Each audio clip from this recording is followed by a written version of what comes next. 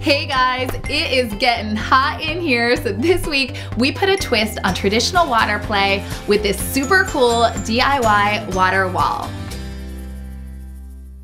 Okay, so I've seen this done on a fence, foam board, even an old crib. That is awesome. But today we decided to use a 2x4 piece of pegwood that we secured to a pole. At the hardware store, I also got zip ties, clear tubing, and funnels. And yes, they asked me if I was having a party, not that kind. The other supplies like recyclables and pool toys I already had. All right, time to build. Yeah, good job, bud. We of course started at the very top and secured that. Oh, I love that sound. And then the kids began to design the path. That looks so good. But will the water flow through? Oh, Presley, you were right. It didn't go all the way. That's why you have to test at each point. Whoa! Nice, it worked. Then we secured and tested again. Yes. Before moving on to other objects. Pool noodles were great and they cut so easily. That's pretty cool, guys. Yeah. You can also use them whole. It's going inside. Oh, yeah. Plastic jugs and bottles are also great. Oh, yeah, look.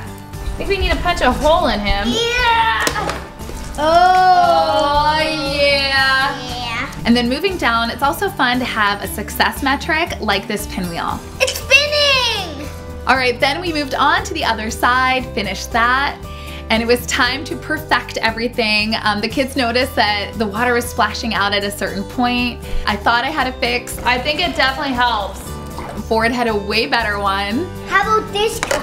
Yeah. Found Oh out. my gosh. There's like the side experiment. Oh, and finally we realized that we could put the bin underneath everything so that we could scoop up and reuse the water for much less waste. All right, guys, here's the final contraption. Let's see if it works. Whoa!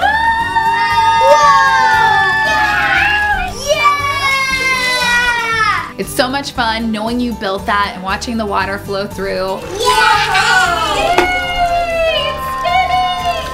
Presley, of course, had to vlog the whole thing. For whom, I'm not sure. My favorite heart is this heart. It's really pretty. And although the big kids took the lead, Tess also contributed. Good job, Tess. She loved pouring the water, Whoa! putting zip ties through the holes, Oh my. and snacking unsupervised. You want Who it? gave Tess a marshmallow? Me. Oh, man. All right, guys, well, I hope you give this a try. We certainly had a lot of fun. Thank you so much for watching. I will see you soon. Bye.